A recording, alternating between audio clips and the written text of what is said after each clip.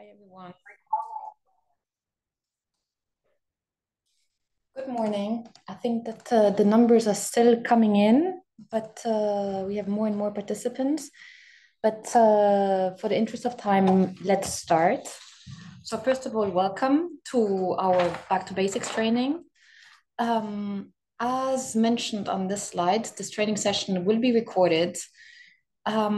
We will endeavor to try to respond to your questions in the chat as much as possible, but in view of the mere number of people in this call, we will not be able to answer to all of them. So if you have any questions, do not hesitate to email us afterwards. Our email addresses will be shown afterwards at the end on the last slide.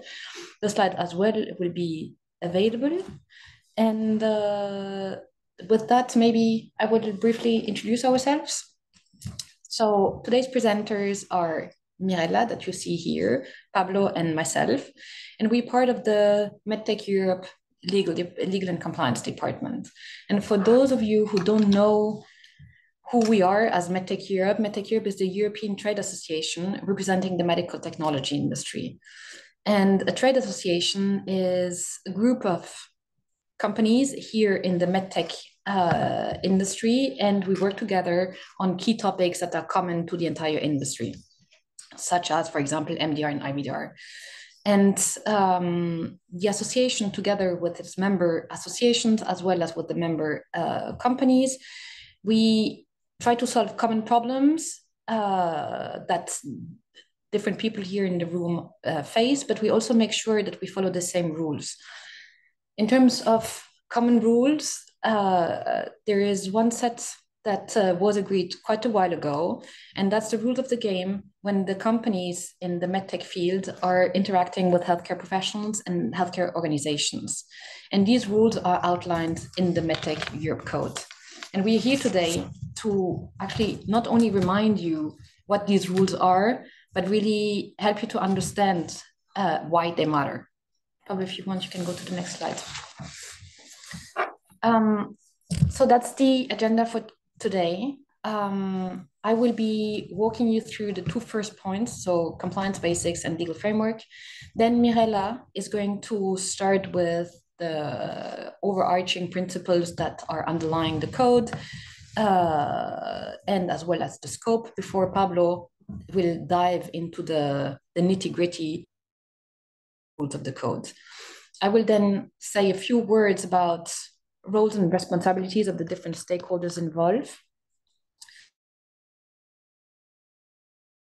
What we wanted to show you is a sort of a blast from the past and take you down memory lane to remind you of a video that we developed in 2015 before the big change was approved. So with that, maybe Pablo, you can show a video, and it's a video that lasts a little bit over 4 minutes, and then we'll take the rest of the training just after the video.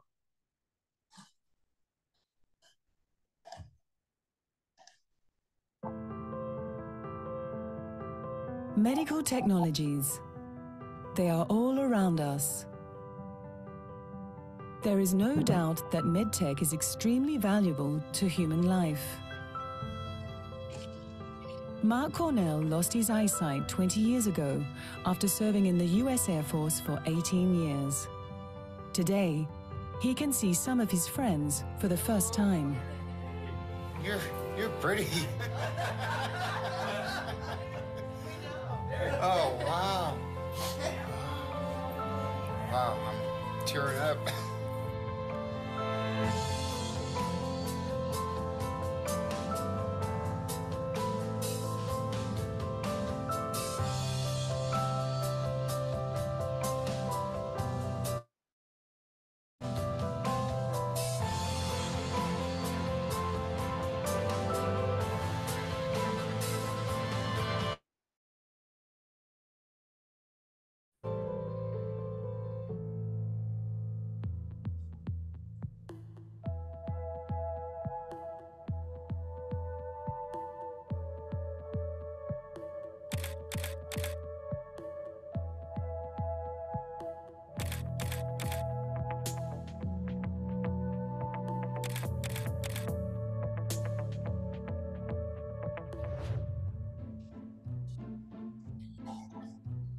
Guten Tag. How have your experiences been with our product? Very good. And thanks for sponsoring me to attend the annual Global Health Conference next month. Oh, happy to do so. But don't think that I am trying to influence your medical judgment, huh? Of course not. My independent medical judgment is not for sale. Great! By the way, my colleagues have also booked you the business class ticket to Las Vegas that you've requested and placed you in a nice hotel close to the conference venue. And don't hesitate to bill us your expenses too. Thanks. Appreciate that. And I insist to receive nothing in return. Industry financially supporting healthcare professionals to attend medical conferences, also known as direct sponsorship, was considered normal practice as part of medical education a few years ago. But when now comparing the countries that allow direct sponsorship to the countries that have banned direct sponsorship, restricted direct sponsorship, or are debating the issue, it becomes clear that today's world has changed and countries are taking action. The MedTech industry is committed to remaining 100% responsible for training healthcare professionals on how to use its devices and diagnostics. But is industry also responsible for financially supporting the medical education of healthcare professionals, which includes direct sponsorship? If so, how should this support be organized in the most appropriate way and in line with industry's values? In Europe, the leadership of EDMA and EUCOMED have recommended to its members to rethink industry support models for medical education of healthcare professionals, phase out direct sponsoring of healthcare professionals to medical conferences as of the 1st of January 2018, and define, secure, and frame educational grants in order to prevent abuse. On the 2nd of December 2015, when all EDMA and EUCOMED members voted their annual General Assembly, we will know what position the medtech industry in Europe has taken. Follow the topic on medtecheurope.org and medtechviews.eu.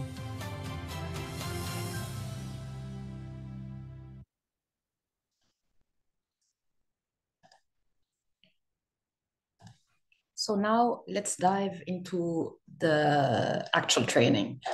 So I'd actually be interested to hear what you think about this video that is actually 8 years old, but that sort of like underlines what are the principles. And that's also why we're here today. We thought that this training is an opportunity for everyone around the table to collectively enhance our knowledge and ensure that we all on the same page with regards to our ethical and legal obligations. The aim here is really to keep up to date with the rules, but also reducing the risk of violation and prevent compliance breaches that can, at the end of the day, harm both individual companies, but the entire industry's reputation at the same time. And so we firmly believe that providing ongoing training and working together is actually the only way to actually grow as a responsible industry. And I also want to emphasize that the point here is really not finger pointing to actual problems, but to strengthen industry's commitment to compliance and the ethical code.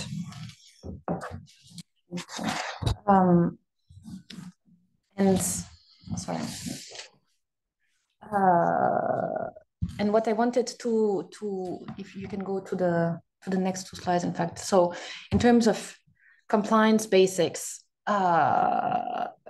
when the video was saying that the world is watching and that the industry is under scrutiny, you may remember that there's a number of news articles, but what sort of woke up a number of our colleagues was the ICIJ inquiry into MedTech, which took place in 2018. And in case you don't know what it is, the ICIJ is actually a global network of investigative journalists in more than 100 countries that collaborated in 2018 to really go in depth, zooming into the medtech industry and trying to attack it by different angles. One of them was really our relationship with healthcare professionals. So that's just, the background against which, when we say that the world is watching and that industry's reputation is at risk, the risk is actually really there. Probably we can go to the next slide.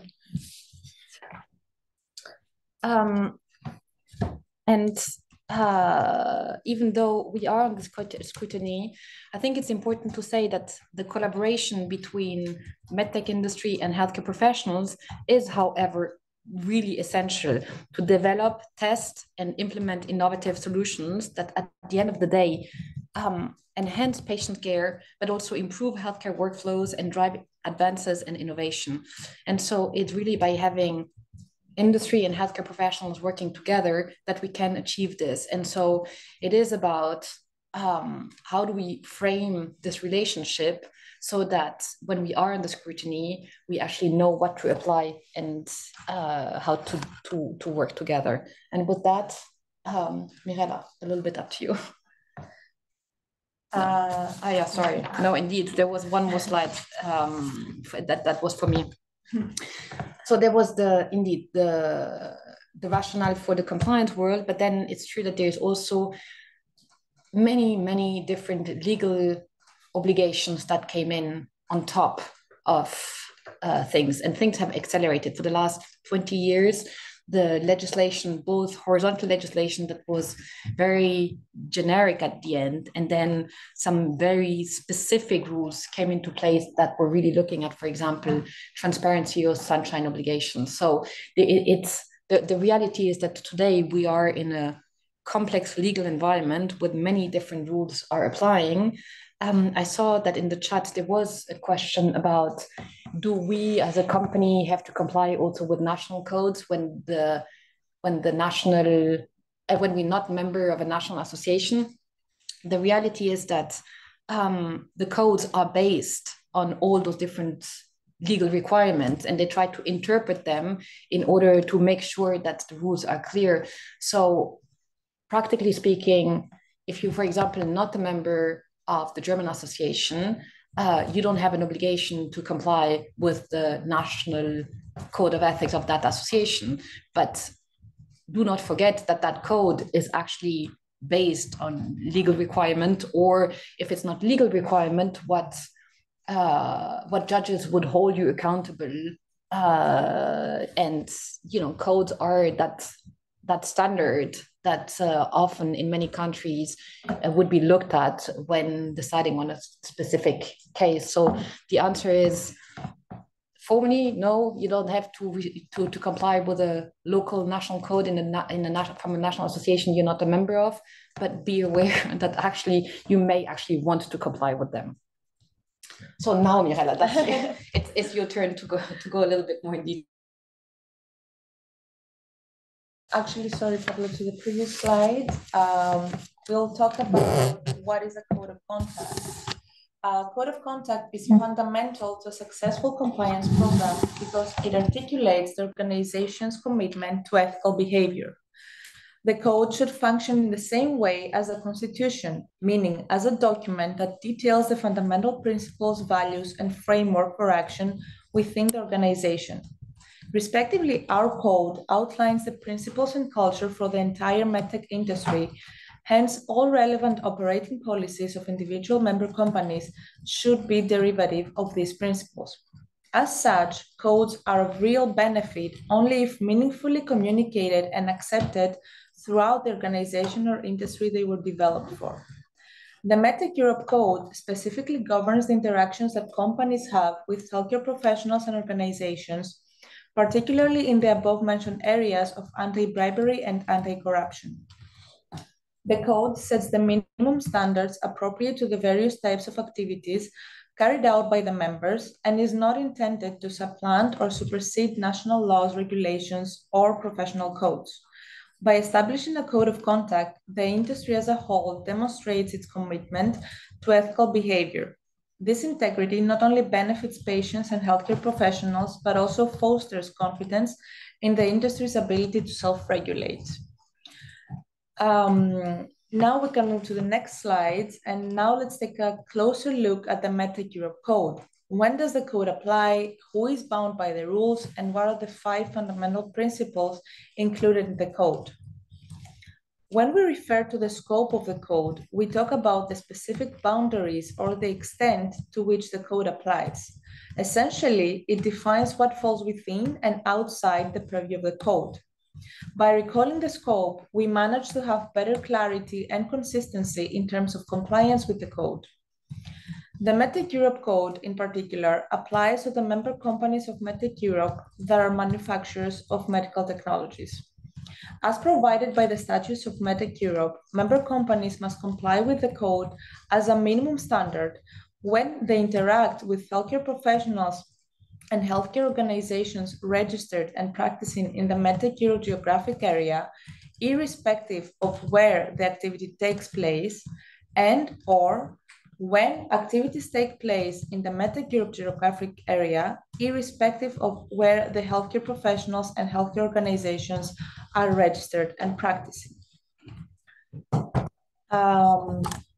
Sorry. Thank you. Yeah. Next slide, and equally important to the scope are also the definitions that you can find within the code. More specifically, the MedTech Europe Code contains a very detailed list of definitions under its third part. Here, we would like to remind you 2 very important definitions that are essential for better complying with the code. First, we have the healthcare professional, who is defined as any individual that in the course of their professional activities may directly purchase, lease, recommend, or who may prescribe medical technologies or related services. And similarly, we define healthcare organization as any legal entity or body that is a healthcare, medical, or scientific association or organization, which may have a direct or indirect influence on the prescription, recommendation, purchase, order of medical technologies and related services. Moving forward, when we refer to the applicability of the code, we shall not forget to mention the geographic area where these rules apply. In our case, this area is named by the code as MedTech Europe Geographic Area, and as you can see in the next 2 slides, it covers all the countries in the European Economic Area and the countries where the member national associations are located.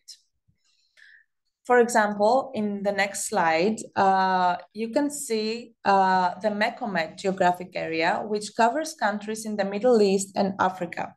MECOMED is a member national association of MedTech Europe, therefore the code applies to these regions. Aline already explained how important the interaction between members and healthcare professionals and organizations is in achieving MedTech Europe's mission to make safe, innovative, and reliable technology and related services available to more people. In each such interaction, member companies must continue to respect the obligation of healthcare professionals and organizations to make independent decisions about treatment and to safeguard the environment in which the interaction takes place in order to ensure the integrity of the industry. This is the spirit that the 5 basic principles contained in the code attempt to embody. The first principle underlines the importance of maintaining a positive image and perception of the medtech industry. Secondly, transparency is a cornerstone of ethical interactions. The principle of equivalence ensures that the remuneration is fair, equitable, and commensurate with the nature of the services provided. The fourth principle is separation, meaning that interactions between industry and healthcare professionals should not be used to exert undue or improper influence over purchasing decisions. And finally, proper documentation is essential to monitor interactions and ensure accountability.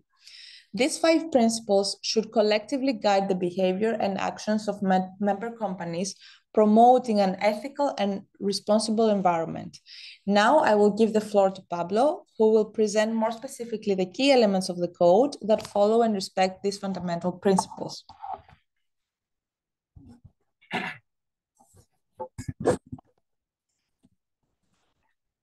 Thanks, Mirella. Hi, everyone. Moving on. As the title of the section already indicates, I'm not going to cover every single aspect of the code.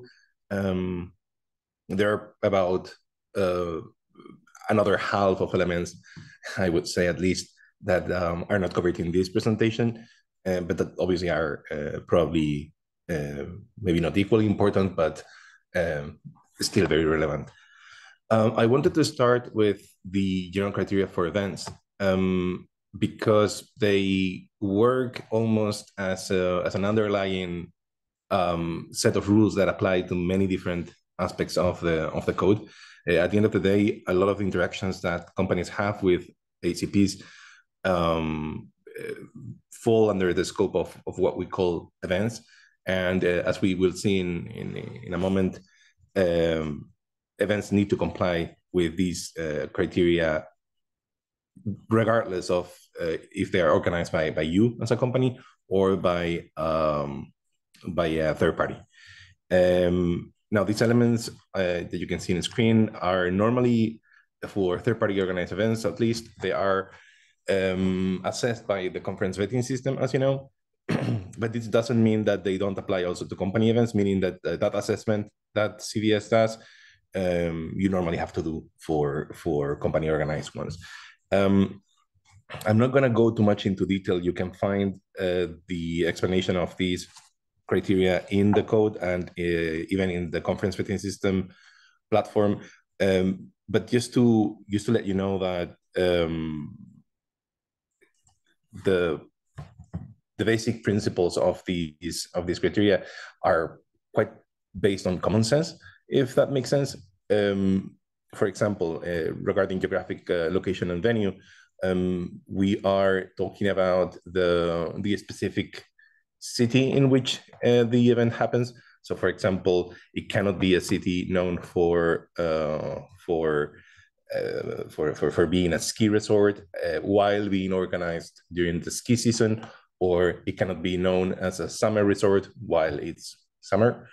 The venue needs to be a professional setting and conducive for scientific exchanges, which means, for example, that hotels with casino facilities, for example, or with golf, or within a golf course, are not really conducive for that. And even if it was, the prevalent feeling would be that of an entertainment venue in terms of guests. And I know that the trend on this point has changed over the last couple of decades. But back in the day, it was very common to have guests of ACPs attend, or not attend, but come to the venue and to the accommodation setting with the ACP.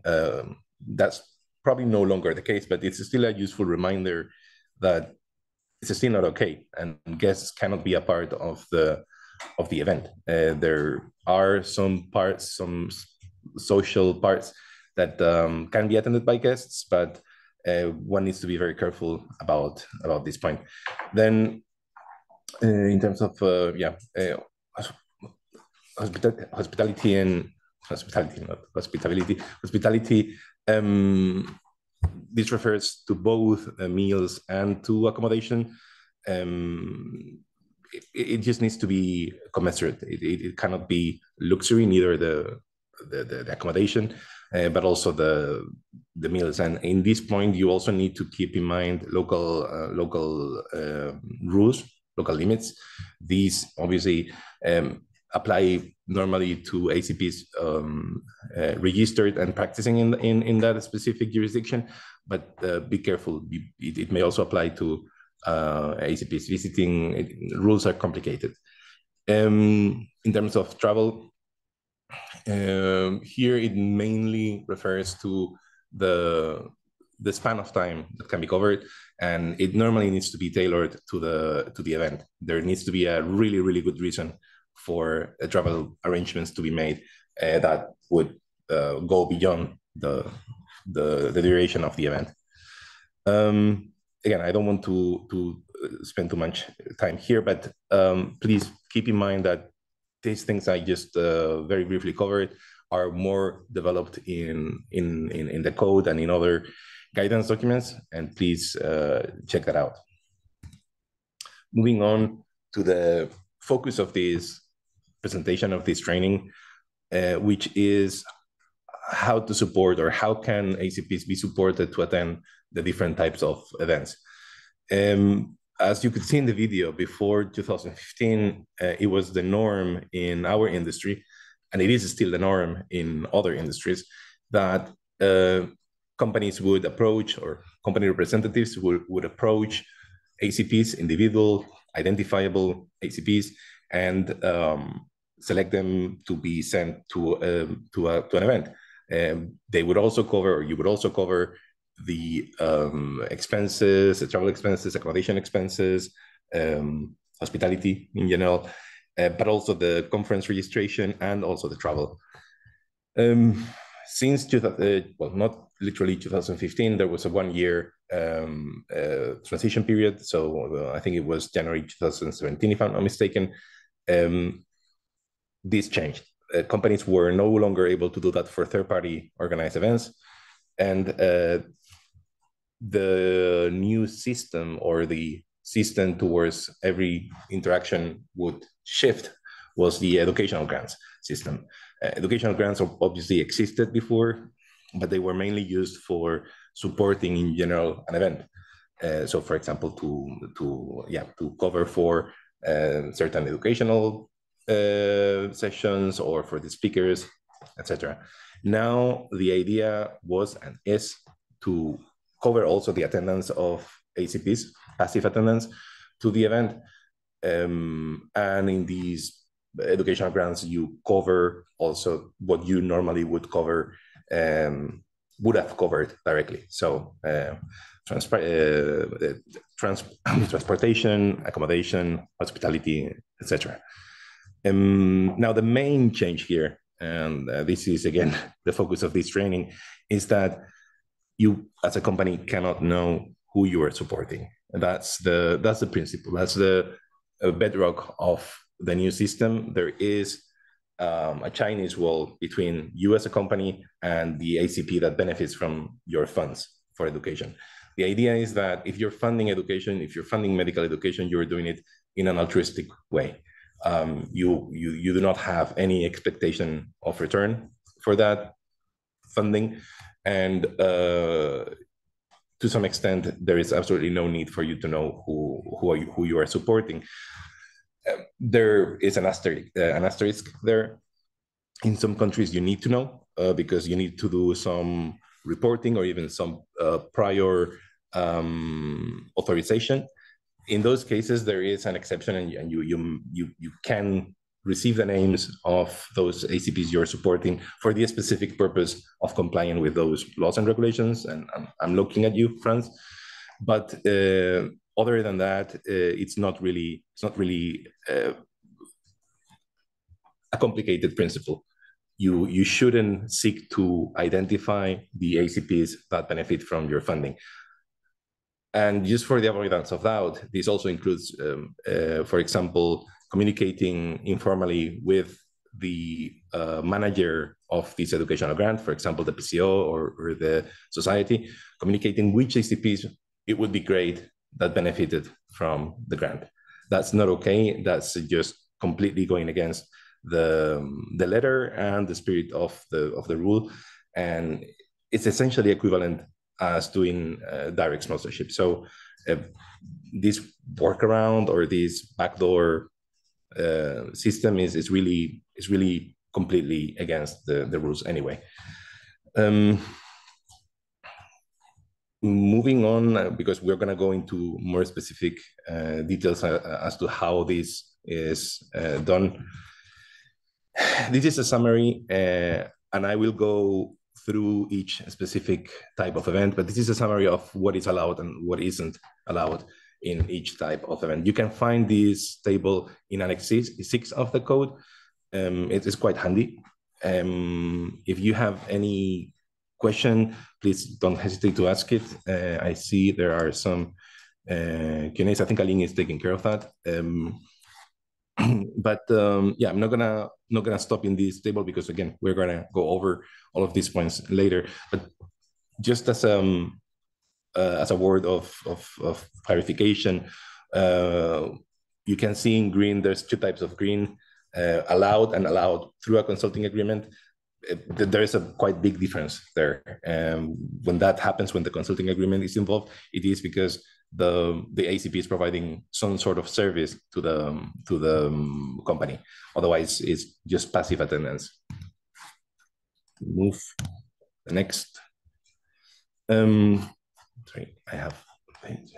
Yeah. So this is a general the general requirements table.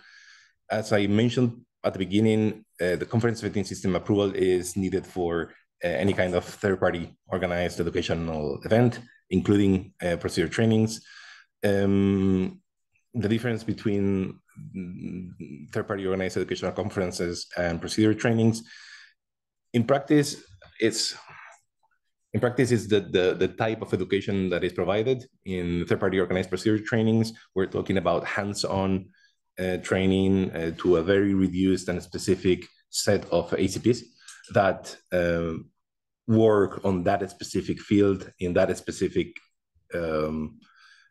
hospital or group of hospitals. So in practice, everyone knows who will be taking that training, and going through the whole indirect sponsorship process would be essentially overkill, considering that you would know anyway who would be going to that training.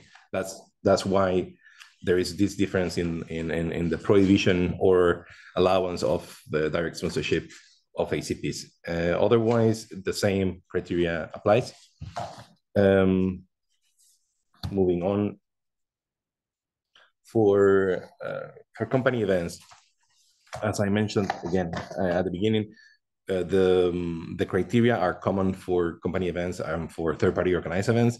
So even if CVS is not involved in assessing whether your selection for a venue is compliant or not, the exact same principles apply, the exact same criteria apply. As a matter of fact, I would even go as far as saying that if you see an event in CVS that was assessed non-compliant, and because of a specific thing, and CVS normally says that, for example, if it was not compliant because of the venue, then you should not feel free to use that venue for company organized events. If that makes sense, the same criteria apply, and we would need to be coherent in that sense. So yeah, CVS is not required for these types of events, but a big difference here is that for educational events and for product and procedure training, you can directly invite ACPs to your events, to your company events, when they are, again, related to product training and medical education. This is in part, or in big part, because we as an industry have an ethical and in some cases a legal requirement or obligation to provide training and education on our products for the safe use of our products. And obviously you need to make sure that the right people are trained the right way. And then the exception to this is strictly sales and promotional meetings. For example, if you're doing a product presentation, for example, it's not okay to invite directly ACPs or individual ACPs to that event. Meaning, with invitation, I mean paying for their travel, for their accommodation. Obviously, you can send them an email inviting them to come on their own expense. But you wouldn't be able to cover any of the expenses. There's one exception to the exception, which is the demonstration of non-portable equipment. When you are making a presentation or a demonstration or a small show of non-portable equipment, just because of practicalities, you are allowed to bring doctors to your manufacturing plant or to a hospital where they are functioning, for example. This is relatively common, so that is still okay, but it's strictly for non-portable equipment.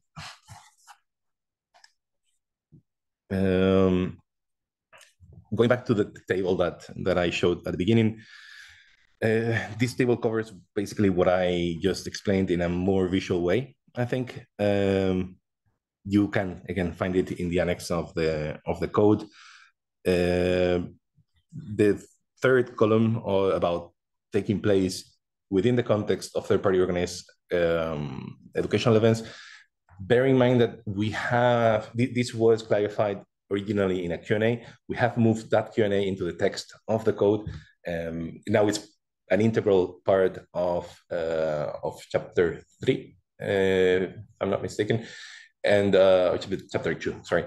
And you can find it. You can find it there. It was probably one of the most complex issues that we had to deal with in the first couple of years of the code. So I'm quite glad that it basically got promoted to the actual code text of the code. Now you can find it. You can find it there.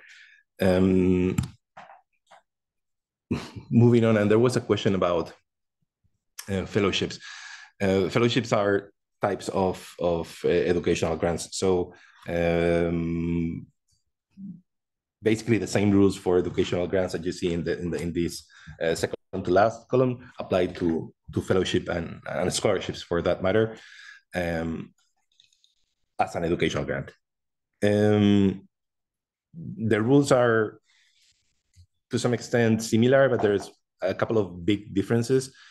So you cannot provide them to ACPs. They have to be provided to legal entities. In the case of educational grants and research grants, you can provide them to ACOs, meaning, as Mirela mentioned before, meaning hospitals, societies, etc.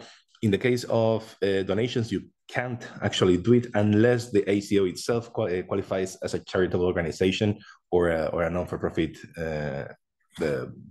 entity, like an NGO, for example. But just to be clear, if you need to provide, or if you can only provide a charitable donation to a hospital in case of extreme financial hardship, and just being underfunded does not constitute financial hardship.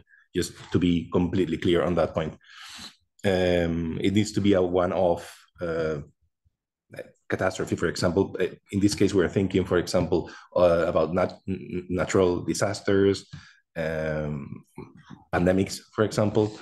Those are the extreme cases where providing a donation of equipment, for example, or a monetary donation could be acceptable for ACOs.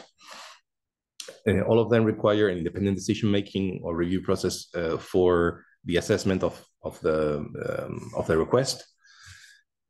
One big difference here, and I think there is a bit of there was a bit of a misconception about what restricted basis means, because the ACOs and ACPs to some extent have a complete opposite, for some reason, a complete opposite understanding of what restricted means.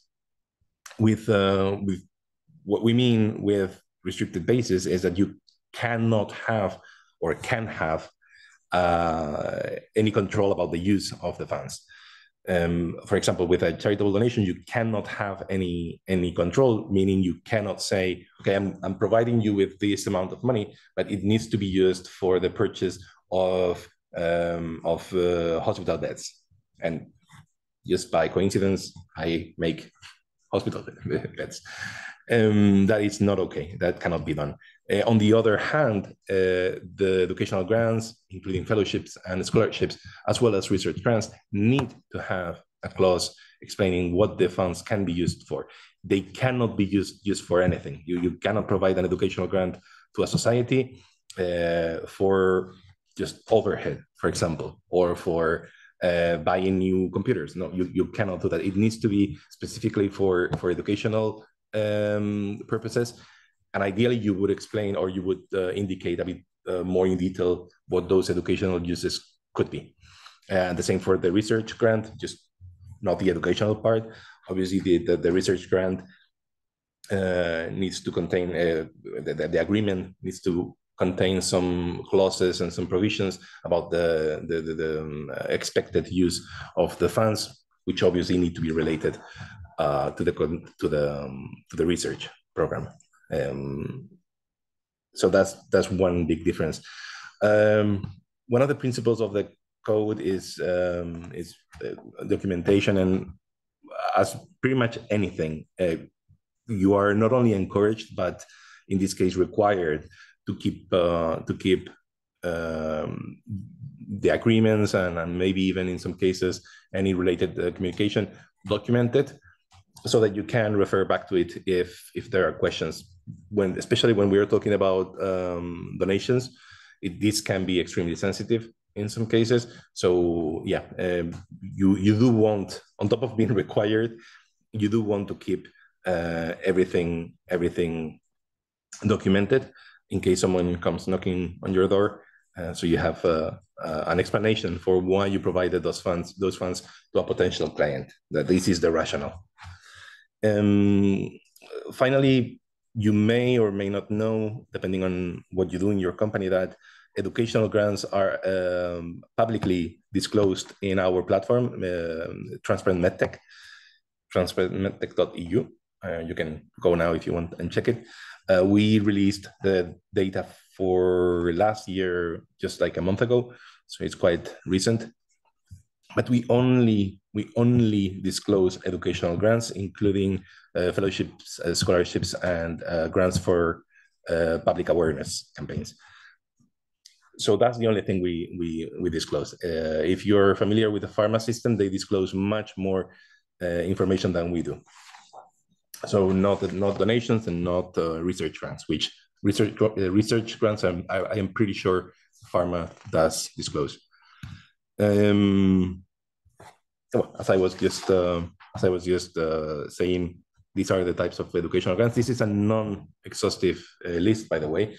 The code does provide some rules for fellowships, for scholarships, and for public awareness campaigns, but there may be other types of educational grants. So please, I think that's the most important point in this slide. The list is not exhaustive. In terms of how we originally envisioned the process of requesting, approving, and executing an educational grant agreement, this is more or less the infographic. Obviously, as with all infographics, there will be nuances and parts that may not happen in some cases, and additional phases that may exist in some other cases.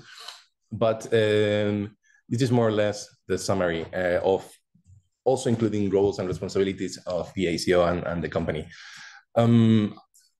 Basically, it needs to start ideally from an application by an ACO.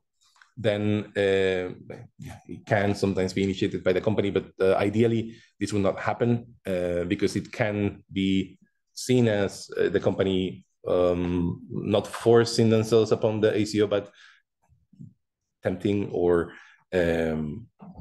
not forcing. I don't want to put it in the wrong light, but it's better if the educational grant is assessed on the basis of a need by the ACO and to not sort of create that need by the company. So the ACO identifies an educational need, contacts a company with a proposal or with a request.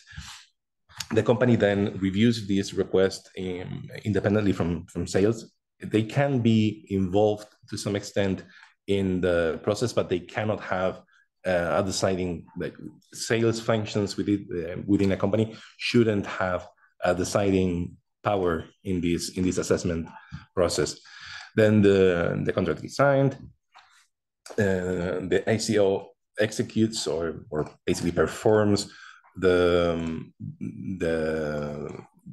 tasks or what the grant was provided for, and the company provides the funds. That's before the event or during the event. And then after the event, ideally the ACO would send a confirmation of the task. So basically, yes, we did organize this event, or we did bring 20 ACPs to the event, and here is some proof, some documentation, some receipts, etc.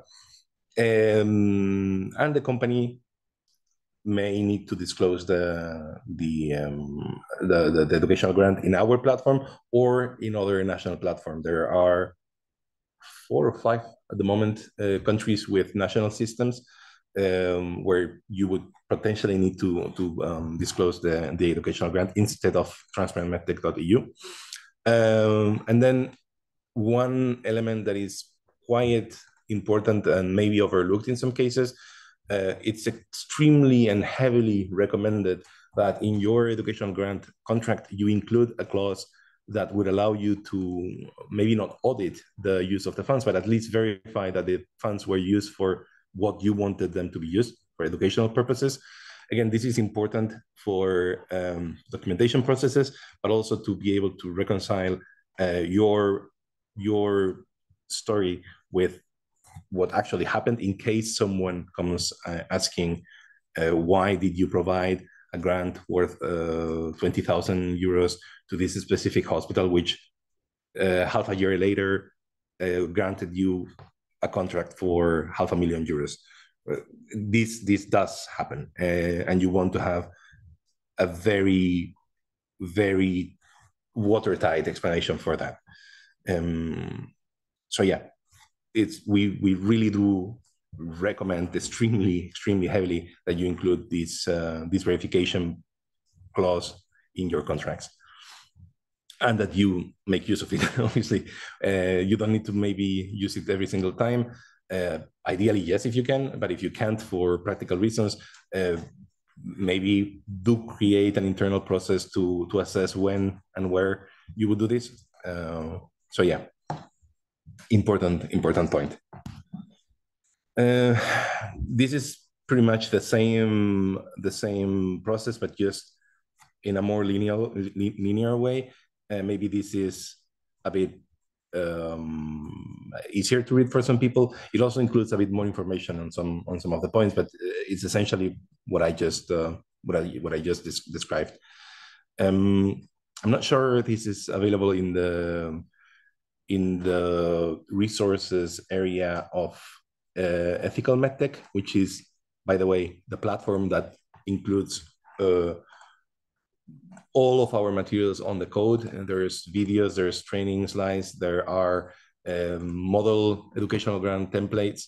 There's really a lot of information, a lot of very good resources there. I would really recommend you check it out. It's in ethicalmedtech.eu, and then in the resources area.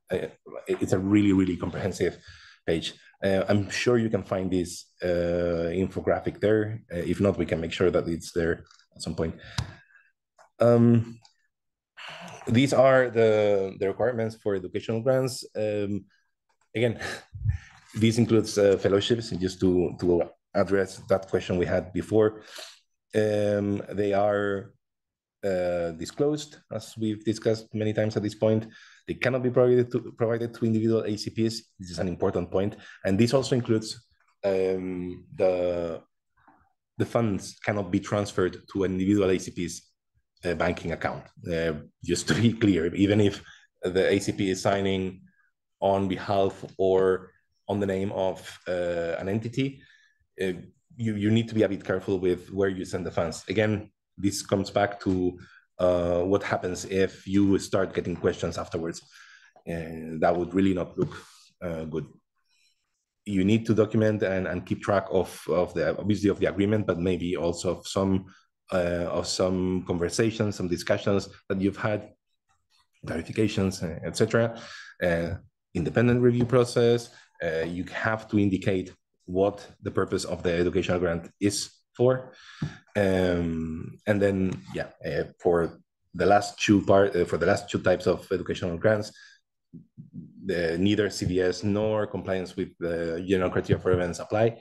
But it's important to to keep in mind that for any kind of educational grant supporting third-party organized educational events, you need to comply with the general criteria and with CVS if you are supporting an event.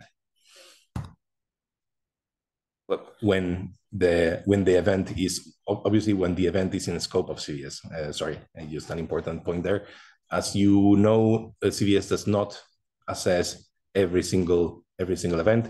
They don't, for example, assess national events, and you would still need to apply the general criteria for events for that.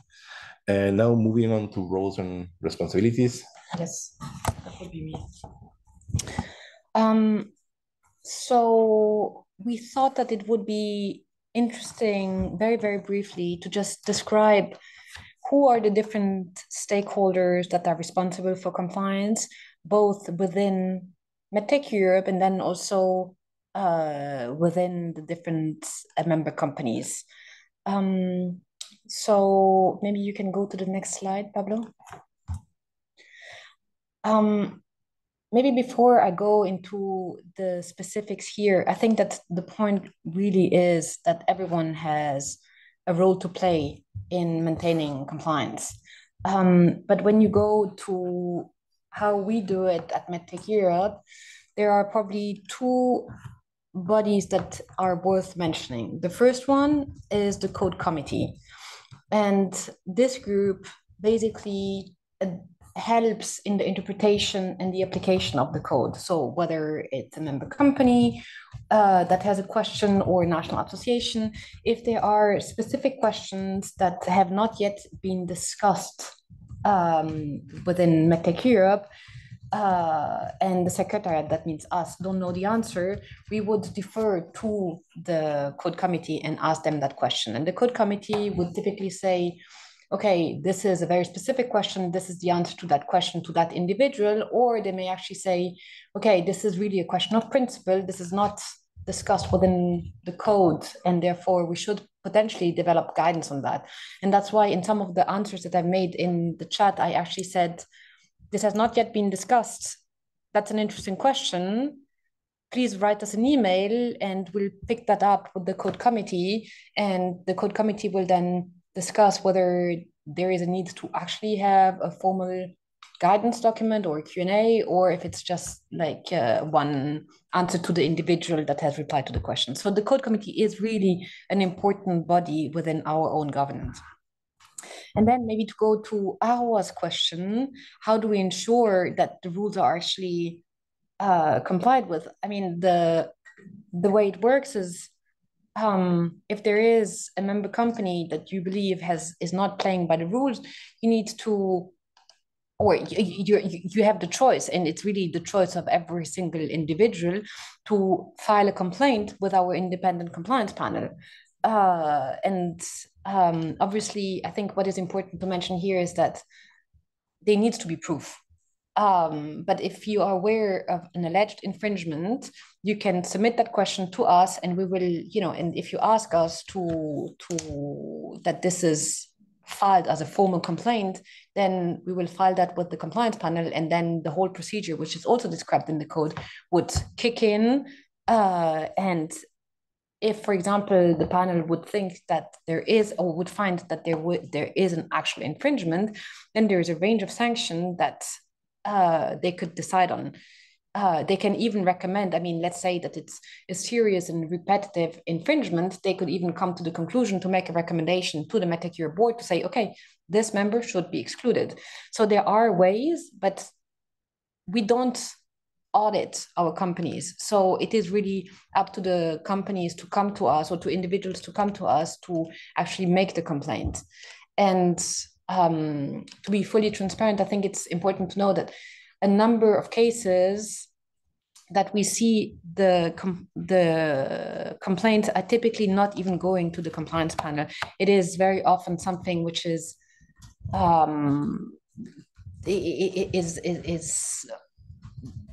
informally settled, either because the company against whom the complaint was made is investigating internally what has happened and are fixing the issue. And when they confirm that to us and the other company, then very often the issue goes away.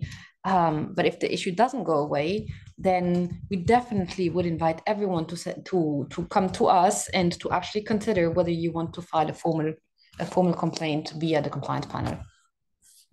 So that's one thing, and then maybe Pablo, if you can go to the next slide. This is like almost the last slide. I think that today we reviewed the raison d'être and the principles of the code. And those principles should really guide behavior across the industry. That there are many rules that are similar to the code, to the MedTech Europe code. There are many national codes, and then you have your own company codes as well as your company's policies and procedures. And all this needs to be fitting together. But I think the point here, and that's why we really wanted to go back to the basics, the raison d'être and the principles across all those documents, and for all their many differences, the one element that we would like to get across today is that it is our collective responsibility to uphold compliance principles, and those principles across the board are always the same. And then for the nitty-gritty, we can discuss them, but they shouldn't be the main issue, at least from a principle perspective. So that's my last point for roles and responsibilities. We also wanted to make sure, if you go to the next slide, there are, so it is more about additional resources and references. We have a lot of materials that are available. We have more videos. We have specific guidance on training material for distributors. We have in different languages, and all these documents are available in different places. In particular, the MedTech Europe website, the member SharePoint, as well as the Ethical MedTech website. If you click on resources, you will find a lot of those resources as well. And so maybe with that, we really at the exact end of the time, 1 minute to go. We wanted to make sure that that we also take care of the Q&As that you have. We will continue even at the end of the call to reply to some of the questions that we didn't have the time to reply to online. If you have any specific other issues, don't hesitate to reach out to us. Pablo, can you show our email addresses that are in the slide afterwards? And the next one. So here is how to contact us. We're there really to support you. If you have any other question, happy to help. So yes, with that, I would like to thank everyone for joining. And as mentioned, we'll continue to reply to some of the questions in the next couple of minutes. And then, yeah, we're there for you. Thank you. Yeah, thank you, everyone. Just starting with the questions. I don't know if I guess you cannot read the Q&A, but the first one we have to answer is an anonymous attendee asking, can you give guidance on a business dinner after the third-party event with a speaker? Now, for example, there's two elements here. There's the element of the actual business dinner, which is fine. Maybe let's start with that. Business dinners, you can obviously invite ACPs, whether or not they are speakers, actually. You can invite them for a business dinner.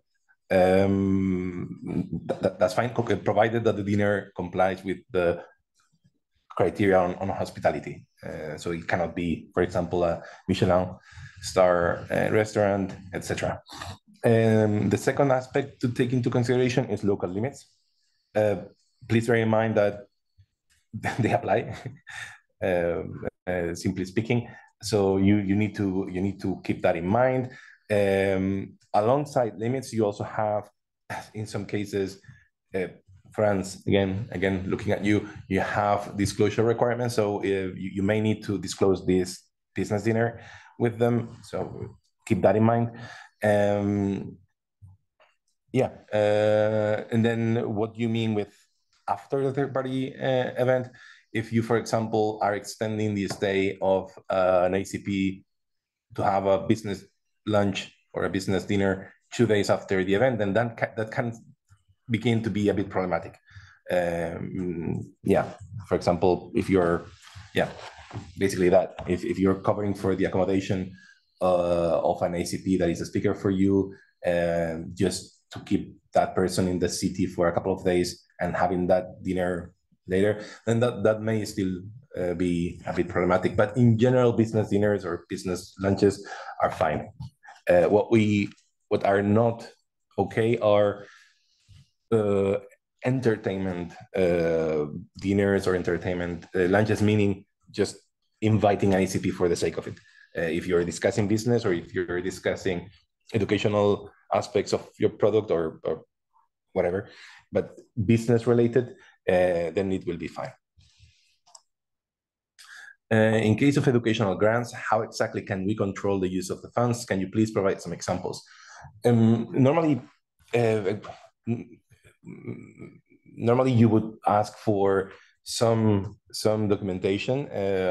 In some cases, for example, you may need to see, in order to actually verify the use of the funds, you may need to see the names of the ACPs that benefited from your grant, and that is okay, provided it doesn't happen on a regular basis and that it happens after the event, and that you don't use that information, for example, to maybe try to contact them and get something in return for your support.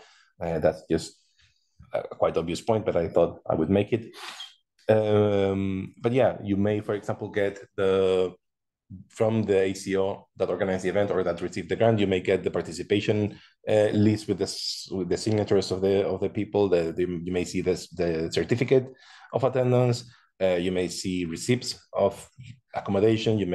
There's a number of things you can request and that you can see. And again, if it's for auditing purposes, you can see the names of the ACPs that benefited from your grants. You cannot do it systematically, but you can do it. Another one. Is there any wording we can use when we have to decline supporting a non-registered? Have some language in the code. It's not in the code that would allow you, if you wanted, to support some informal networks of ACPs. For example, if they are organizing a small event in their hospital, used to not stifle this kind of educational, very valuable educational events. But if you don't want to, then I'm afraid it may be a bit difficult to blame it on the code because of what I just said. But you can always say that it's an internal policy from your finance department. I'm actually sure that for many companies this is literally the case, that they would not release funds for entities that are not registered, that don't have a VAT number. So maybe you can use that, and if you don't have that rule, maybe you want to ask your finance department to have it so you can use that line. I don't know. I'm joking, but this would not surprise me if it was the case. So I guess you can use the finance or the accountancy angle. What is the position of conference centers that are in football stadiums? Many of these places have excellent conferencing facilities that can cater for large congresses. If there are no fixtures, is it acceptable for industry to support a third-party event when the organizers have selected such location? To be honest, this is something that is currently being discussed. It has been discussed in the past by the code committee, and essentially the answer was better avoided. The issue is that you're right. In some cases, football stadiums are actually, or any kind of sports stadiums, are actually really comfortable and well-prepared venues.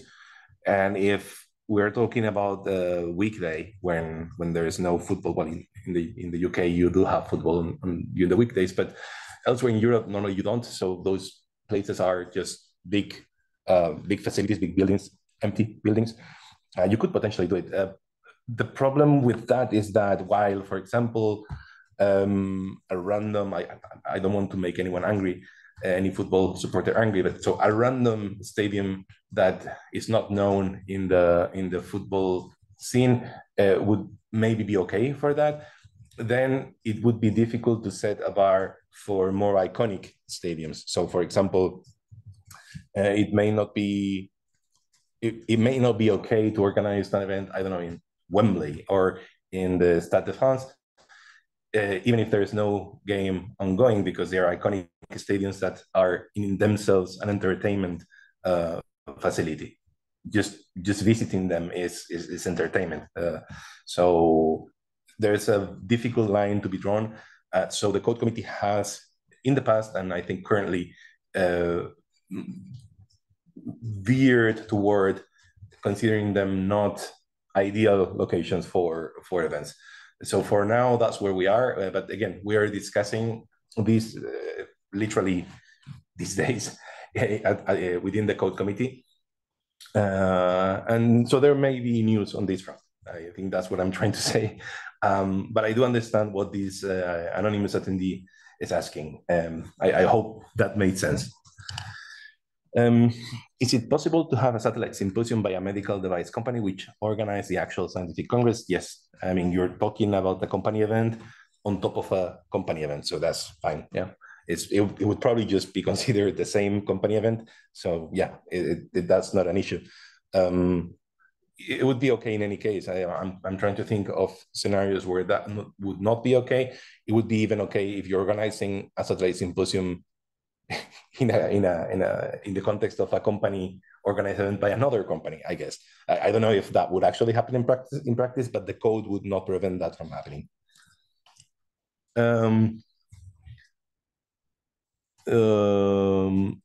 This question about certain medical education event providers offer the pre-purchase of vouchers for 100% discount for attendance or membership. May these types of vouchers be donated with educational grants instead of funds, since their use is theoretically restricted to only a specific event? It's a bit of a complex setup, but I guess provided you don't know who receives it. So for example, if you're donating those vouchers to a hospital, then I guess that's fine. Provided you don't know or you don't indicate who will receive the vouchers, yeah, I guess that's okay. I don't see why not. Yeah, I think it would be okay. I'm just thinking about it for the first time. But yeah, I don't see why not. Yeah, I hope that made sense. But Clement, if you want to discuss this further, we can just maybe give us a call and we can maybe discuss it. But from the top of my head, I don't see why not. Another question. You mentioned in the code invitation to dinners during a third-party chapter 3 hospital. The text states a small number of participants. Could you provide more insight on this? What are the limits? Small amount? No, I'm sorry. We can't provide more specific language on that. Certain parts of the code are left to a certain extent vague because a number that may make sense in some contexts may not make any sense in others, if that makes sense. So the idea is that you would not invite the entire or a substantive portion of the attendance to your dinner because, as I was mentioning before with business dinners, there needs to be a rationale for that dinner. You cannot just invite people for the sake of it. There needs to be either some educational content being provided, or there needs to be some business or sales topics being discussed. And for that to happen, you cannot have 300 people, or theoretically, you cannot have 300 people in the room. There needs to be some room for actual discussions. That's the rationale. So no, I'm sorry, we cannot give you specific numbers. That would not work. But that was the rationale. So with that in mind, maybe you can think how that would apply to the type of events that you deal with. Sorry, it's not a very good answer, I know, but that's the one we have. could a company support the registration fees of a poster presenter to a third-party event if the ACI, healthcare investigator, I don't know, requests it and provides us, no, healthcare institution requests it and provides us the name of the ACP presenter? We don't request the ACP name. So sorry, I'm going to stop there. The answer is no, not directly. Poster presenters are considered attendees. So you need to either support their attendance through an educational grant like you would to any other attendant, or, and there is a catch here, you can do it through the research grant. If they are presenting a poster on some type of research where you were involved, either as the initiator or as the supporter, you can include in the research agreement a clause that would allow you to cover for the dissemination of the results, which could include presenting them in third-party educational events. And for that purpose, you could cover the attendance of the ACP. And again, in this case, you normally know who's going to go because the research team is small and maybe 2 people are involved and the 2 of them go, I don't know. So in those cases, yes, you will know who benefits from the funds, but there's no way around it. And otherwise, the alternative would be to not allow any kind of support. So yeah, those are the 2 options. I'm sorry that I know that for companies involved in supporting poster presenters attendance to third-party events, this is a difficult and sensitive topic. Is not ideal. We know that. There was no better way to address this, basically. So yeah, we're involved. Make sure to include this clause in the research agreement, and then you will be mostly fine. Yeah. Pharma trade associations are still accepting direct sponsorship. Any effort done by MedTech to align with pharma on this point? Can we expect it to happen in the near future? So we're not going to align with pharma. We diverged from pharma in that sense. There is absolutely no talk about going back to direct sponsorship. I don't see that happening. I don't see that happening right now or in the future. I mean, I think from everything we've heard in the last 8 years, with all the effort that we've, and the companies especially, they have put into making this work, I don't think there's any way that they would go back to pharma. Now, whether pharma will consider that, we also haven't heard anything indicating that they will do it in the short term. It's their decision. It's a business model that is quite different from ours, to be honest. So what makes sense for us, for the medical technology industry, may not make sense for pharma. It's not for me to judge. It's just, yeah, it's a different association, different sector, and different business model. And if they do decide to do it, I guess companies will be very happy about it, because for our common members, they will be very happy. But yeah, that's for them to decide. Sorry, I don't want to get too much into it. Can a company grant and or sponsorship of a third-party event? What? Can a company grant or sponsorship of a third-party event be specifically earmarked for a dinner or lunch? I think you would be okay if. So the answer is yes. I guess you could. Well, I think an educational grant, no, because I don't see how you could argue that the buffet is an educational feature. But for the sponsorship, sure, why not? I don't see why not. Yeah. I think you normally, for the educational grant, you would normally provide it as general support for the event, with understanding that at least some parts of it may go to a small part would go to overhead, a small part potentially would go for the lunch.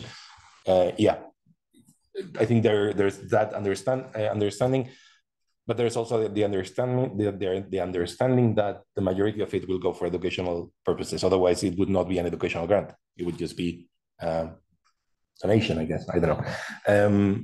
But yeah, the educational aspect of educational grants is key here. But for sponsorships, I'm actually sure that exists. I'm pretty sure that in some events you can sponsor the dinner and the lunch. Yeah. For the Congress type of activities, is it possible to include such activities within a scope of an agreement with the condition that the ACO, for the possible to include such activities within the scope of an agreement with the condition that the so I'm sorry, I don't understand this question. Sorry, I don't know. Can we offer an educational grant to ACOs in return for the services provided within the context of our reference site agreements? In other words, can we support the participation of selected ACPs by the ACO who is assigned as a reference site in return for? I'm sorry. I also don't understand this setup, but from the little I understand, I would say no, because educational grants cannot be provided in return for anything. You're supposed to provide them altruistically, just because you believe that there's an educational need that needs to be covered and you want to support that. They shouldn't be provided in return for anything at all. So without understanding the whole setup, I would say no. But it could be something else. I mean, it wouldn't be an educational grant. Exactly. But for example, in specific tenders, the hospitals actually may ask for specific educational support. So it's not so I guess what we're saying is that the setup is possible, but you wouldn't call it an educational grant because could be possible. Could be possible, yes. Indeed. We're very specific to what we consider educational grants. So yeah, that's why we're making this strict boundary. Are donations in material equipment allowed? Yes. I mean, if the donation is compliant with the code, like the whole setup that we discussed before, then the fact that you're providing an in-kind donation is not in itself an issue with the code. Now, legally speaking, that is a very, very sensitive topic. So if you're considering doing this, please just check with your legal department because they will want to know. The code allows it, but in many cases, this is extremely, extremely restricted. That's the official answer. So be very careful. The next question is, many struggle with this one. You can consider just notifying ACP superior and management. Thanks, Agnes. Do you mean we issue a letter confirming the engagement which we provided to the ACP to give to the employer? So it's about the transparency principle, because I replied to a question, someone who was saying, it's very difficult to get the HCP that you get into an agreement with to provide services, to actually do the notification, etc. And so it is indeed a discussion that has been going on for years, how to make it work. Yeah. I think the default, and I think in some associations, some national associations, if memory doesn't fail me, even have a template letter for the employer. So you just normally would send this email or this letter to the email address that you have or that the ACP provides. If you go down the risky route, which is to put on the ACP the burden of notifying their superior, knowing, as was just discussed, that it's very likely that notification will never ever happen, then you're just trusting the ACP to do it, and that's not something we recommend at all, because again, they will likely not do it. Maybe not with a malicious intent. I'm not implying anything, but the fact remains they will likely not do it. And then there have been cases in the past where the authorities were auditing these relationships, and the fact that the employer didn't know, even though the company put it in a contract that the ACP was responsible for doing that, ended up being actually held against the company. So do it at your own risk, basically. Otherwise, just sending an email to the employer is already considered sufficient. You don't even need to get an acknowledgement of receipt, although obviously for documentation purposes this would be ideal. But yeah, it's something that indeed companies struggle with. Would it be possible to type in this chat the questions Pablo is addressing? I seem to not see them.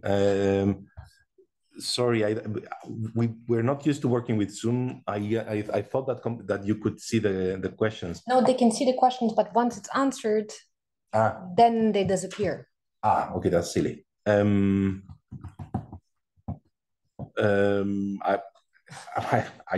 don't. I mean, so people have to actually go in the question answer function of Zoom, and then you see the questions. But indeed, once the question is answered, then it goes away, and hopefully the recording will actually keep track of those. That the Q&A is actually open. Yes, indeed. Let's cross fingers.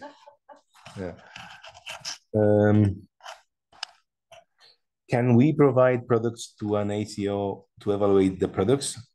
So yes, the ACO would provide useful insight to improve or better market the product. ACO would not get a financial compensation, although would have the benefit of use. Yes. So yes, this is part of the areas of the code that I did not cover, but there is a whole section on demonstration products, and even there's other types of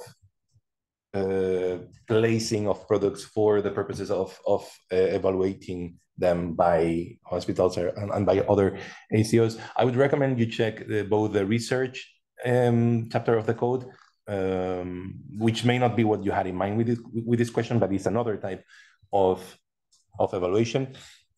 And there is also a chapter on evaluation products and samples as well. There's some difference there, as you can imagine, but just check that chapter. It's quite self-explanatory. So, but the answer is yes, you can.